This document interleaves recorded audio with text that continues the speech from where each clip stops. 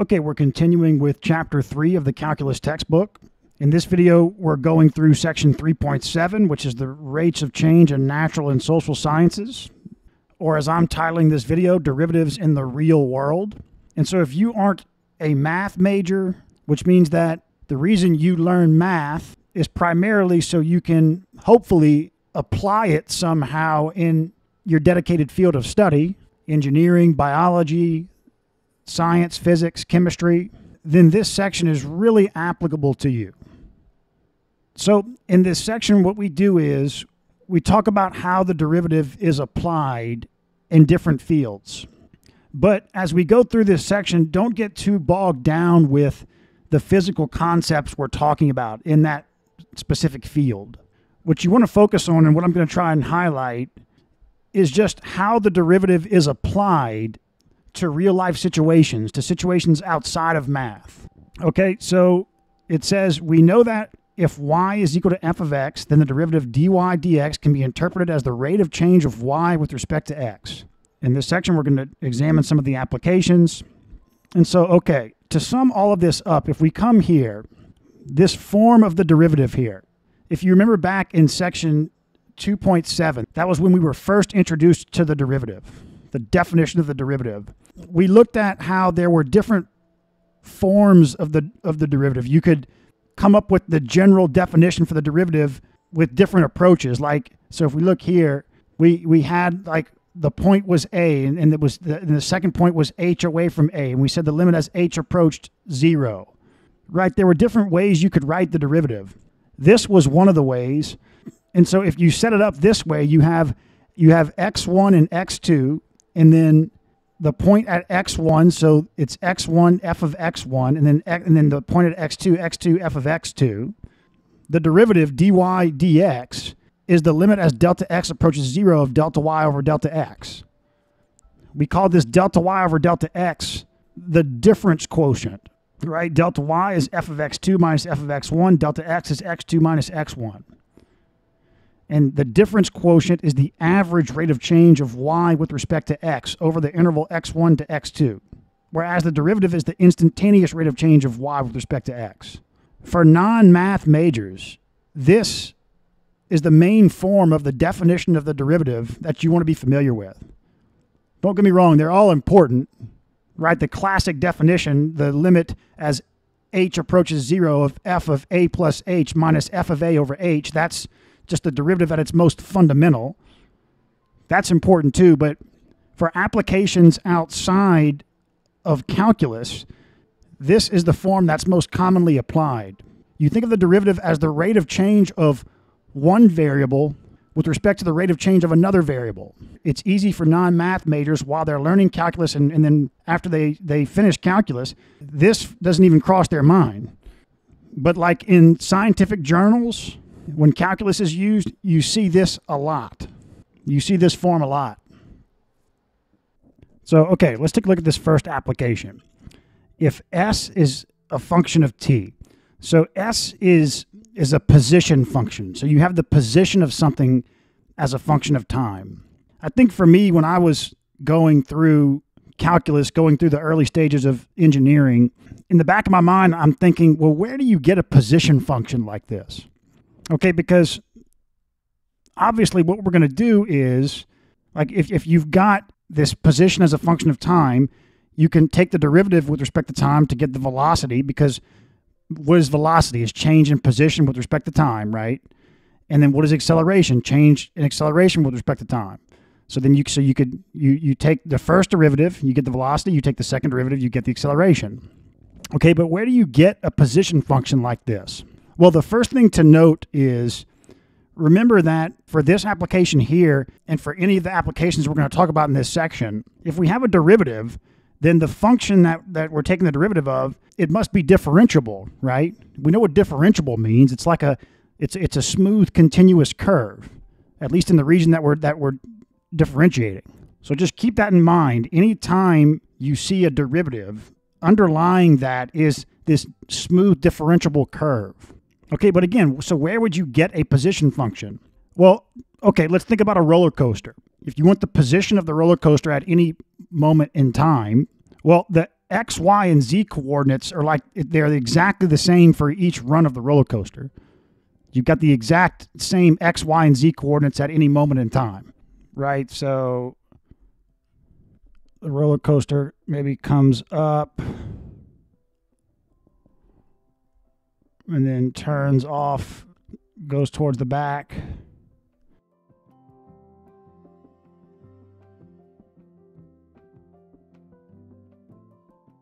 Right? The progression of the X, Y, and Z coordinates is the exact same for each run. But what you need to know is, what is the X coordinate as a function of time? What is the Y coordinate as a function of time? What is the Z coordinate as a function of time?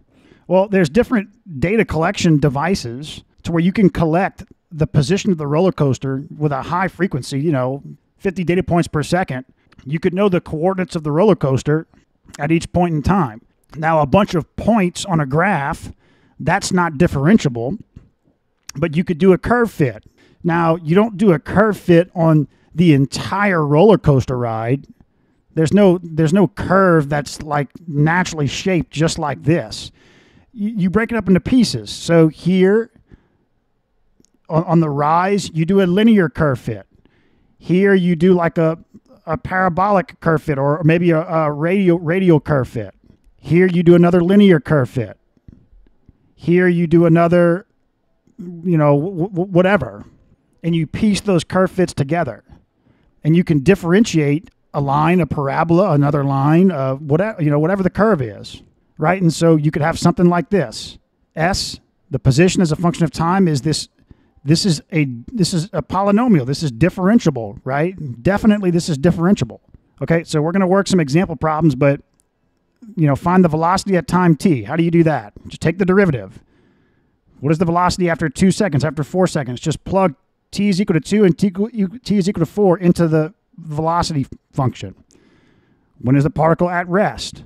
Set the velocity equal to 0 and solve for t. Maybe you'll get 2 values of t or 3 values of t, right? You're just solving a polynomial equation. If you set the velocity function, so that will be a second order polynomial equal to 0, you're going to get 2 potential answers. When is the particle moving forward? That is in the positive direction. Take the velocity function and solve for when it's greater than 0. Draw a diagram to represent the motion of the particle. Well, this is just, a particle moving in a straight line, right? This is one dimension. So if the velocity is positive, it's going in the positive s direction. If it's negative, it's going in the negative s direction. So you just need to know the intervals of when. You need to know this. D, when is the particle moving forward, in the positive direction or negative direction? Find the total distance traveled by the particle during the first 5 seconds. So the total distance, just pure distance, you just add up.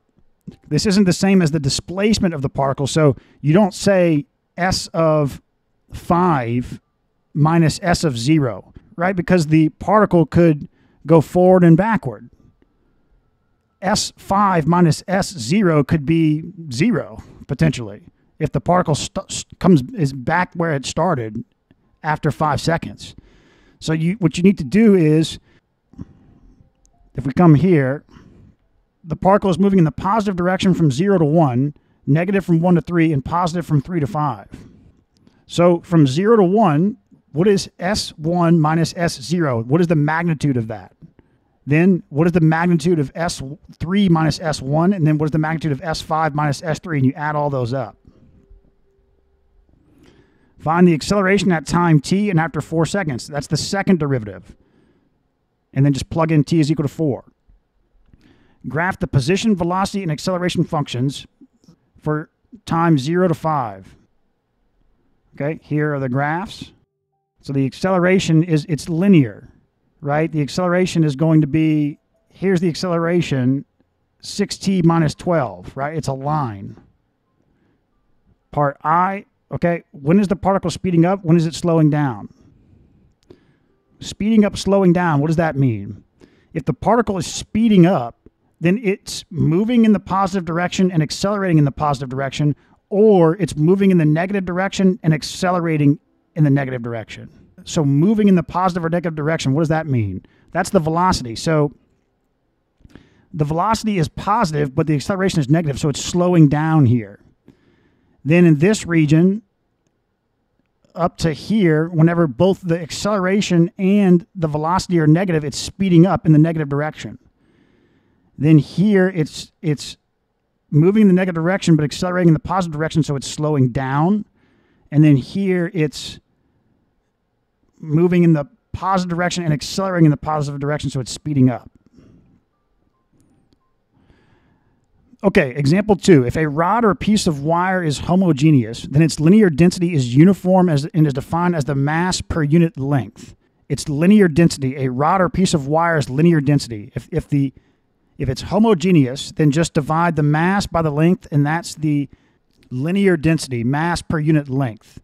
Usually you think of density as mass per unit volume, but for a wire or a rod, sometimes it's convenient to use mass per unit length. Suppose, however, that the rod is not homogeneous, but that its mass is measured from its left end to a point X. Mass is a function of X. So if we look here, it's saying like, okay, at X, that's the mass of all of this, the total mass of all of this, okay? You could be given a function for the mass of the rod at X.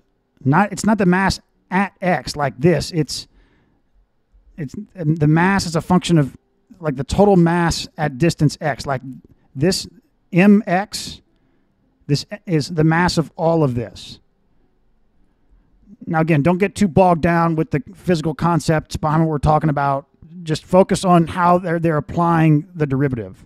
So, okay, the mass of the part of the rod that lies between x is equal to x1 and x is equal to x2 is given by f of x2 minus f of x1, right? The mass of this is just f of x2 minus f of x1.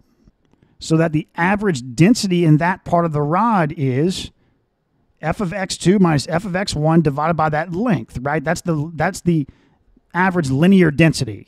Right, we're talking about linear density here, mass per unit length. Okay, but what is this, though? This delta M divided by delta X, that's the difference quotient, right? That's what we talked about on the first page of this section. That's the difference quotient. This is that most common form that's used to take a derivative in the real world, right? Because it says here, if we let delta X approach 0, then we are computing the average density over smaller and smaller intervals. The linear density rho at x1 is the limit of these averages densities as delta x approaches 0, right? It's this. For a non-homogeneous rod or wire, the linear density is the limit as delta x approaches 0 of delta m divided by delta x, which is what? The derivative of m with respect to x, right? So let me make sure you're understanding this. For a homogeneous rod, it's convenient to express the density as like a linear density instead of a density, a mass per unit volume. They do mass per unit length. If it's a uniform homogeneous rod, you just take the mass divided by the length, and that's the linear density, rho. If you have a non-uniform rod, then the way they do it is they'll give a mass function, which is the total mass as a function of x, right? The mass of this is what f of x is, that mass function. But if we want to find the mass over a span here, we just say f of x2 minus f of x1, and that's this mass. Now, if we take f of x2 minus f of x1 and divide that by x2 minus x1, you get a linear density, right? Mass divided by length. But it's like the average linear density over a certain span of the rod, delta m divided by delta x. But if you take the limit as delta x approaches 0 of that difference quotient, the limit as the denominator approaches 0, you get the derivative, dm dx. Well, that's mass per unit length. You can say that's the linear density.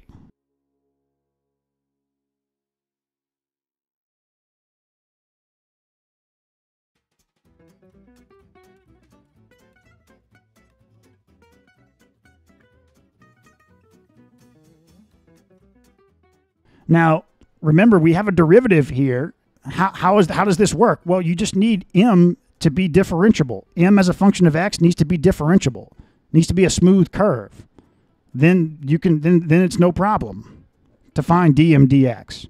So as long as you're given a smooth curve, this m as a function of x is a smooth curve, you can get dm dx. And that's what they say here. If you have a mass function that's equal to the square root of x, well, you can get dm dx, no problem, the linear density.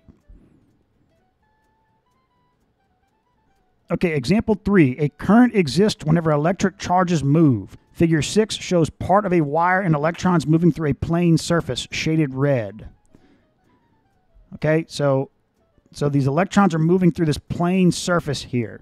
If delta Q is the net charge that passes through this surface during a time period delta T, then the average current during this time interval is defined as, so the average current, delta Q divided by delta T, right? We're talking in generalities right now. So we haven't defined any functions yet. We're just modeling the problem. So they're just saying, look, we've got these electrons going through this wire or this tube, however you want to look at it. What is current? So on average, you're going to have a certain amount of charge pass through this plane, strictly this plane, a certain amount of electric charge in a time period, right? That's going to be delta Q. Now you can divide that by delta T, and that's current, so charge per time, right? That's what current is, charge per time. But, okay, here's a difference quotient. We can find, well, what is the limit as delta T approaches 0 of this difference quotient? That's defined as current, and that's dq dt, right? If you can come up with a function that represents the amount of charge that has passed through this plane at any time t, right? That's the function. Q of t would be total charge that has passed through the plane at that time. At t is equal to 0, it's no charge. T is equal to 1, it's more charge. 2, 3, it's more and more charge. dq dt, if that's a smooth differentiable curve, dq dt is the current. So like, okay, T Q. This is the amount of charge that has passed through the plane going from left to right. So as time increases, if this starts going up, more and more charge is going from left to right across that plane. This is the total charge that's crossed over the plane. Total. If this would start going down, what does that mean? Well, now charge is going from right to left. This doesn't have to be negative for charge to go from right to left. In fact, the negative value here doesn't make sense because you can't have like no charge, like less than no charge going through the plane. It's either 0 or positive, this Q. So what is, if you take like delta Q divided by delta T, that's like the average change in charge with respect to time crossing the plane. dq dt is the current passing through that plane.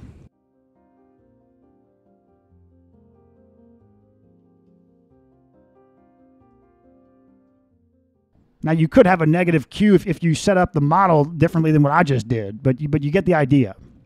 Okay, example 4. A chemical reaction results in the formation of one or more substances called products from one or more starting materials called reactants. For instance, the equation, so 2H2 plus O2 gives 2H2O, indicates that 2 molecules of hydrogen and 1 molecule of oxygen form 2 molecules of water. Let's consider the reaction. So A plus B gives C, where A and B are the reactants and C is the product. Right, so okay, they just, they give us a chemical reaction here. We've got the reactants and products. Let's consider the reaction A plus B gives C, where A and B are the reactants and C is the product. The concentration of a reactant A is the number of moles per liter. So this is like taking place in solution and is denoted by, so this is the concentration of A. The concentration varies during a reaction. So the concentration of A, B, and C are all functions of time. Right? So we're talking about derivatives here. So these concentrations of A, B, and C as functions of time, if we're dealing in derivatives, these are going to be or need to be differentiable. Right? And we know differentiability, most curves are going to be differentiable. Right? As long as it's continuous and smooth, and then also just needs to be over the intervals that you're considering as well. It doesn't have to be for the entire function, just over the intervals you're considering, then it's differentiable. Okay? The average rate of reaction of the product C over a time interval. Yeah, so this is in journal articles and a lot of derivations, they'll they'll do it this way. They'll first write out the difference quotient for something. So the change in concentration of C, and forget about time for the moment, right? Just the change in concentration of C is equal to what? The concentration of C at time t2 minus the concentration of C at time t1. That's just the change in concentration in C over a period of time. Well, if you want to find the change in concentration of C with respect to any variable, you just need to find the concentration of C as a function of that variable. Here we're talking about time, so they divide it by that delta T, T2 minus T1. That's this difference quotient. Take the limit as delta T approaches 0. That's the rate of the reaction, the derivative of C with respect to time. And so the functions, the concentration of C as a function of time is going to be differentiable.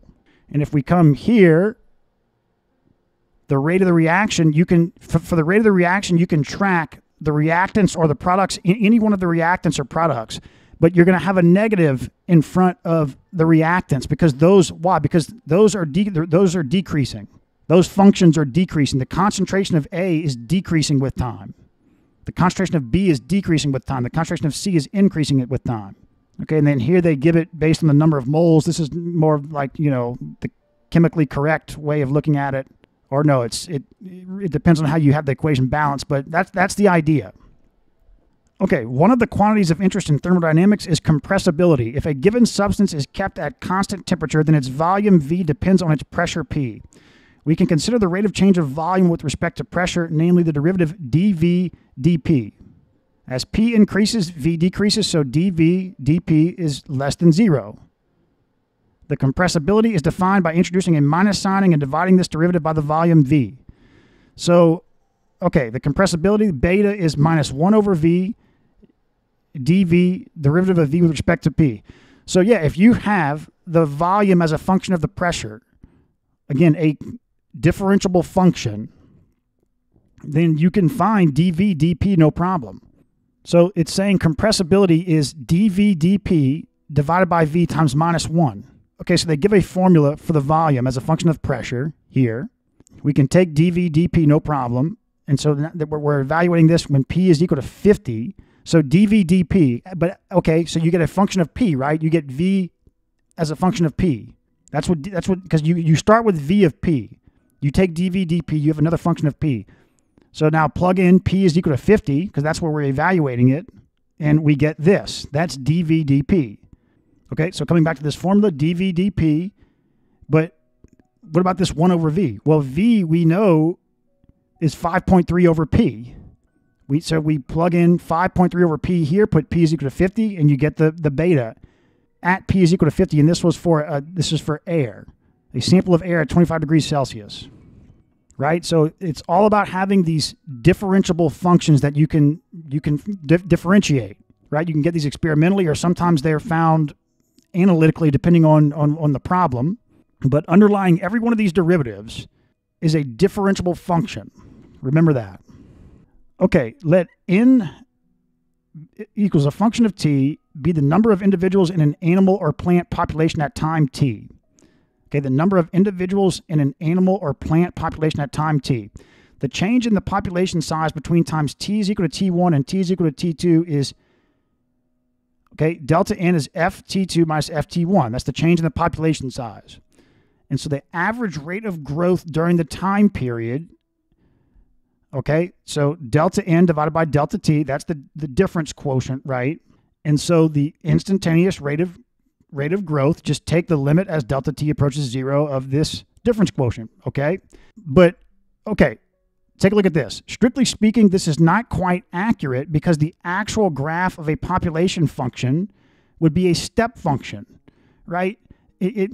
Taken most literally, any truly true graph of a population is going to be just like this, a step function with these horizontal lines, right? Because it's either what is it literally? Any population of animals or humans, it's constant. Someone dies or is born, then so it jumps or goes down. Constant jumps up or down. Here it's always jumping up I guess the net population is always increasing for what they're considering here, but that's a true population function. Well, that's not differentiable. At the discontinuities, it's not. So it's differentiable away from the discontinuities, but it's still, the derivative is useless because the derivative is either going to be, you can't take the derivative, or the derivative is zero. Okay, but what they do is, for a lot of circumstances, you'll just get a curve fit. So you can imagine they take the center points of all the center points, and do a curve fit. What do you get? This smooth, differentiable curve that represents this n, f of t, the population as a function of time. Well, now we come back to this difference quotient. What is the average rate of growth? Delta n divided by delta t. Take any delta n divided by delta t. That's the average rate of the population growth. Take the limit as delta t approaches 0 of that difference quotient, and you have the derivative, d n dt. You can absolutely, as long as, what's the equation for this curve fit, you can take that derivative. It's going to be like a polynomial curve fit, or whatever it is. This is differentiable. You just need its equation. And so they say that, it says, to be more specific, consider a population of bacteria in a homogeneous nutrient medium. Suppose that by sampling the population at certain intervals, it is determined that the population density doubles every hour. So if the population doubled every hour, that's going to be an exponential function, like 2 to the x power, or 2 to the t. But you'll have this, it says here, this n naught, you have a starting value. So when t is equal to 0, 2 to the 0 is equal to 1, 1 times the starting value. Okay, now this is very simplified, the doubling every hour. I mean, you could do a more elaborate curve fit than just this, but they're just giving a simple example here. But this is a differentiable curve, right? We know how to differentiate exponentials. The derivative of 2 to the x power is 2 to the x times natural log of 2. So that's what they do here. It's the derivative of this n is n naught, because that's a constant, right?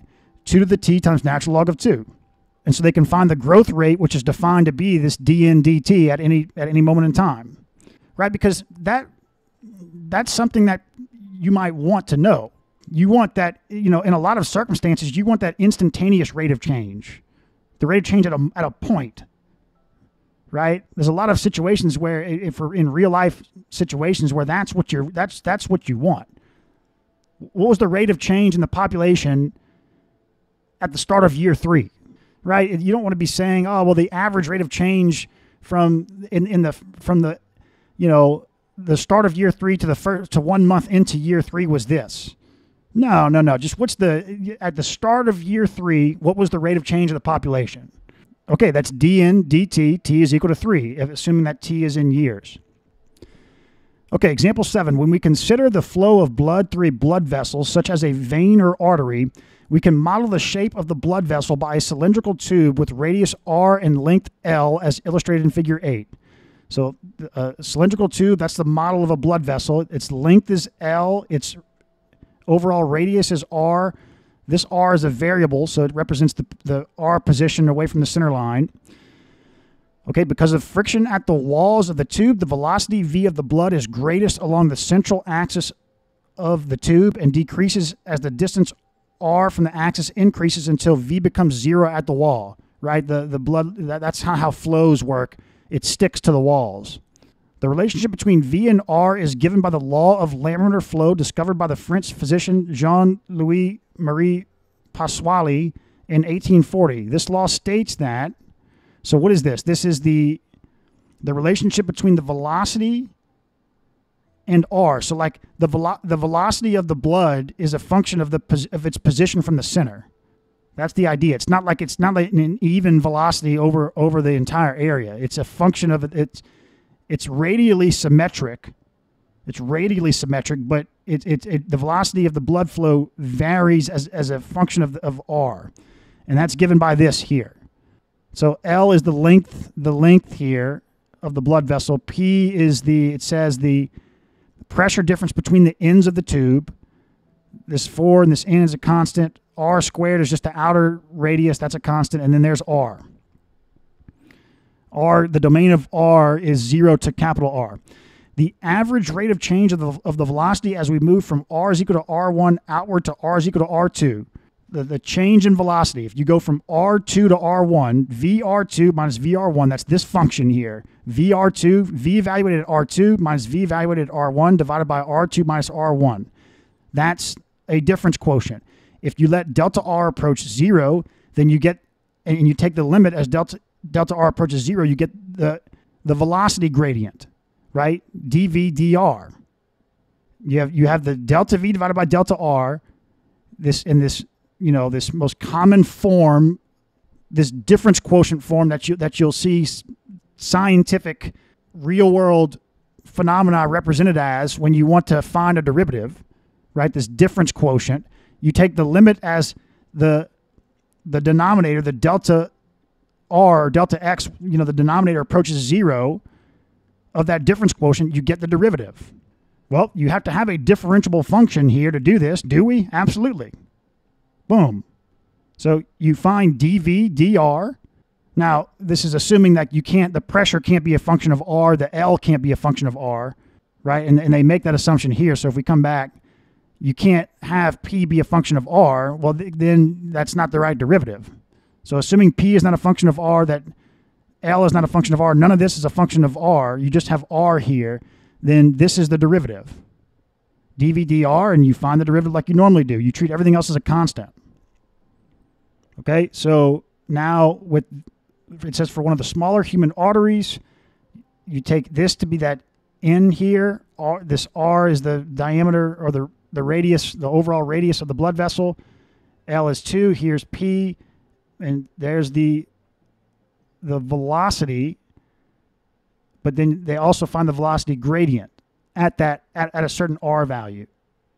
Okay? Last example, economics. Suppose CX is the total cost that a company incurs in producing X units of a certain commodity, right? The total cost incurred when you're producing this many units of something. That's called a cost function, okay? If the number of items produced is increased from X1 to X2, then the additional cost is CX2 minus CX1, delta C. And the average rate of change of the cost is delta C divided by delta X. Now take the limit as delta X approaches 0, and they call this the marginal cost, dC dx. But check this out. Since X often takes on only integer values, right? Like the number of units produced, that's an integer value. It may not make literal sense to say, or to let delta X approach 0, right? Because delta X approaching 0 is like, 0.1, 0.01, 0.001, 0.0001. Well, we're talking about X is the number of units produced.